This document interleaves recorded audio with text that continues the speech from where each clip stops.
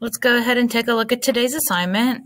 So we've got E 156 in the Libro and F 157 in the Libro. So E says write out the word in Espanol, then write out what it means in English. Hint, use your chart. We have our charts in our cuaderno.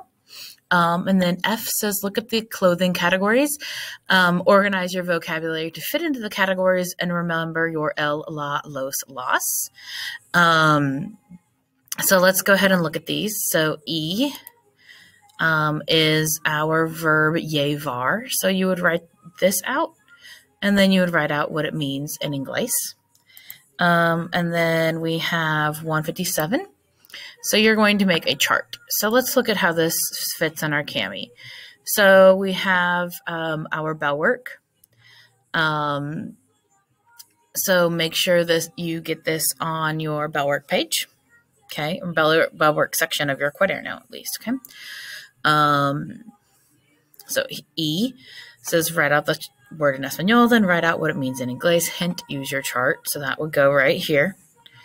And then it says, look at the clothing categories, organize your vocabulary to fit into the categories, and remember your el, la, los, las. You shouldn't need to have any repeats here. So if you look at this, if you don't think it'll fit here, I mean, you should with typing and everything. Since you're not handwriting things, you should be okay.